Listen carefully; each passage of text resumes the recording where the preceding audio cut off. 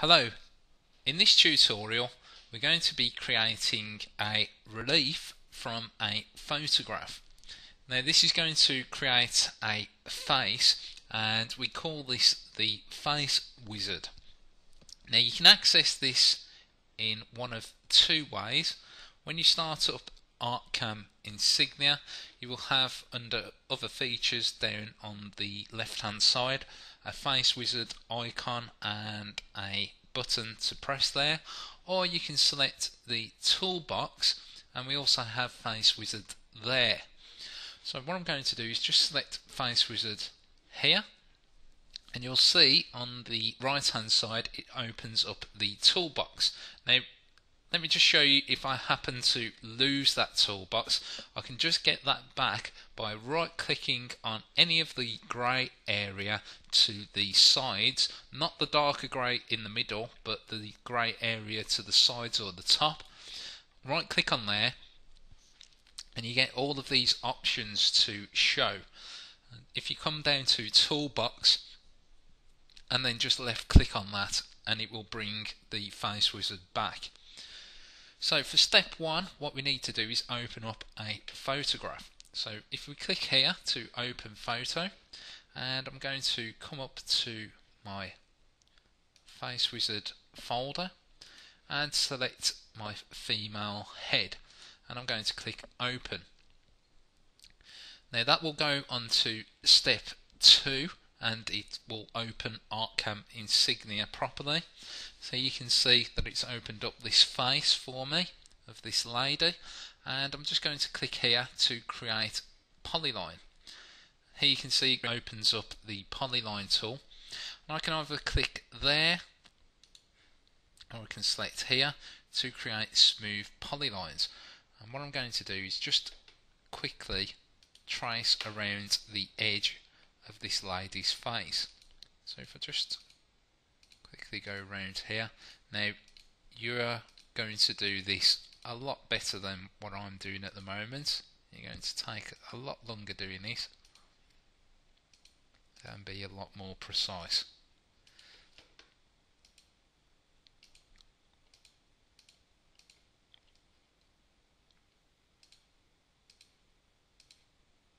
So I'll just do this quite roughly around the head. I'm not too fussed about that really.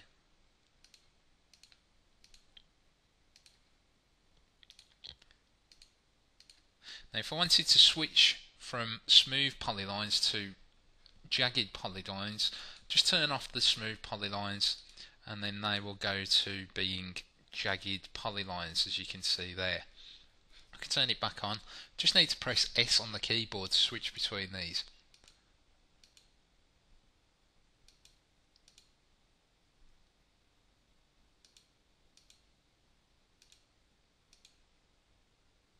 And then just join that up. And if I right click, that should have created a closed polyline, and if you do happen not to close that up, you can close the vector here by moving the ends or by inserting a curve or a straight line. So once that's done, if we click next, what this is asking you to do now is to specify where the centre front of the eyebrow is and where the nape of the neck is. So the way to do this is either select here, and then this will give you a crosshair to select the point, or you could just select both points and it will allow you to select both of the points on the screen. So there you can see I've got a blue box here and a green box here specifying both of the points. Click next, and this allows you to set up your model dimensions. So let's say my model's going to be 150, and I'm going to change the height of my lady's face to, let's say, 135mm, and then I'm going to click next, and this will generate the relief for me from the photograph.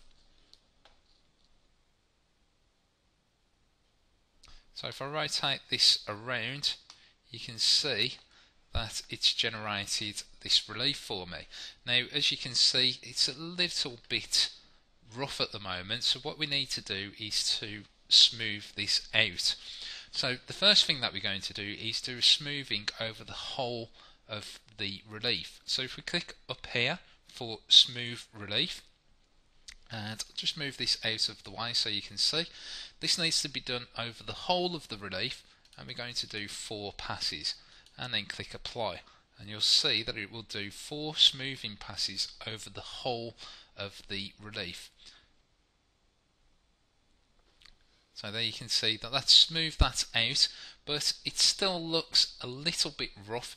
So if I cancel that, here you can see it's already opened up the smoothing tool for me. Now if I was to lose that, the smoothing tool is just located here, and it's the exact same dialog box. So I'm going to change the radius. Let's make this a little bit larger, let's say about 70, and the strength, I'm going to bring this down to around about 40. Now if I turn on my 0 plane, which is here, so draw 0 plane, you can see that that's drawn a 0 plane for me. Now if you take a look at the mask for the smoothing, it says colour excluding colour, which is this yellow colour. So I want to leave that as it is, because I don't want to start smoothing into this yellow colour, because it would give me radii on the edges of the face. So what I'm going to start doing is just start smoothing out this lady's skin so she looks a lot better. So I'm just going to start smoothing it out. Make sure that I do quite a bit on the high spots. Let's just smooth out that crease that she's got there. Let's smooth out that little scar. So I'm just hovering over with the left mouse button and just smoothing locally the areas that need it. And there you can see my finished face. Now if I close that, that will close the face wizard. Now what we need to do is to machine this. Now if you switch from the material to colour shade, here you can see it switches the material and the colour shade. So those are the two icons to switch back to the colour shade. So we're going to quickly machine this now. If we select toolpaths from the project tree on the right hand side, here you can see on the bottom right it opens up all of the toolpaths available to ArtCAM Insignia, and we're going to create a machine relief toolpath. So just select that. That will open up a new dialog box here, and we're going to do this over the whole of the relief for the area to machine. For the finishing options, if you just click to select there, that opens up the tool database, and we're going to choose a 1.5mm ball nose cutter. So select that there. I'm going to leave the tool clearance strategy as raster, so it's going to come across in X and then step over in Y and then come back across in X. Angle is fine at 0 degrees.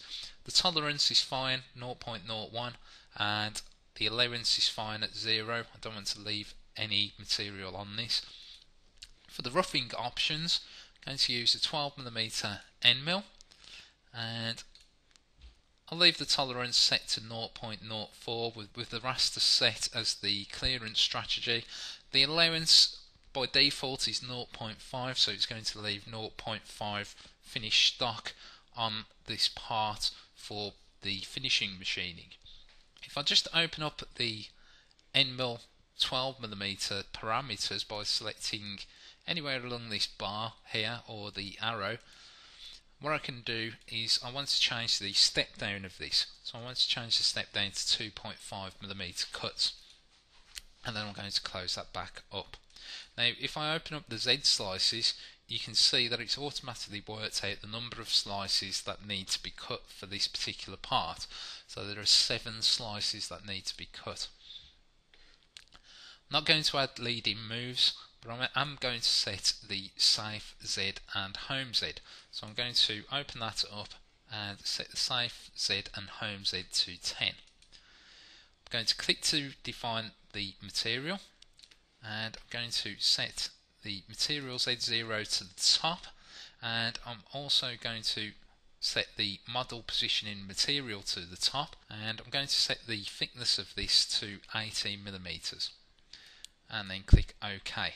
So there you can see that that's set up my material block. Now I'm going to click calculate now. This will calculate the area clearance, so the roughing toolpath, and then finally calculating the finishing toolpath. So there you can see all of the toolpaths in red. I can close the machine relief now by clicking here. If I didn't wish to see the toolpaths, I can just select there on the light bulb, and there you can see toggles the visibility on or off. If I wish to see just one of those toolpaths, click on the plus sign next to the toolpath so it opens up that tree. I can do the same for the machine relief so it opens up that tree, and then let's turn on the light bulb for the roughing and it will just show the roughing toolpath.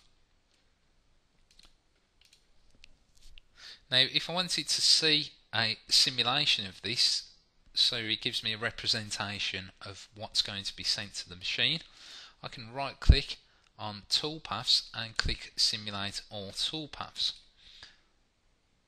Here you can see, because I've got the colour shade on, it's giving me a preview of the actual image. So I can just click here and it will go back to the actual material.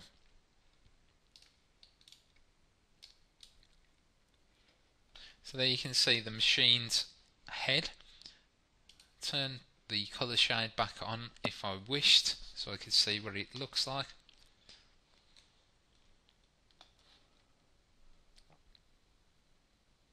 And finally, I'm going to save the toolpaths. So the way that we do that is to select toolpaths and then select here for save toolpaths. Now as you can see, I've got two toolpaths on the right hand side to save. Now if I wish to save these as one toolpath all in one go, I can just do that by selecting the post processor and save.